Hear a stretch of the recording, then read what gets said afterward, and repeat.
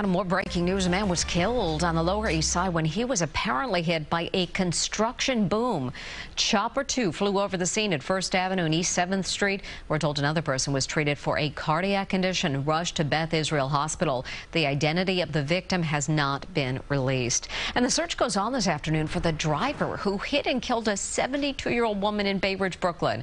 It happened around 6 last night on Marine Avenue near 96th Street. Surveillance video shows the woman crossing the street, pushing a cart when she is hit.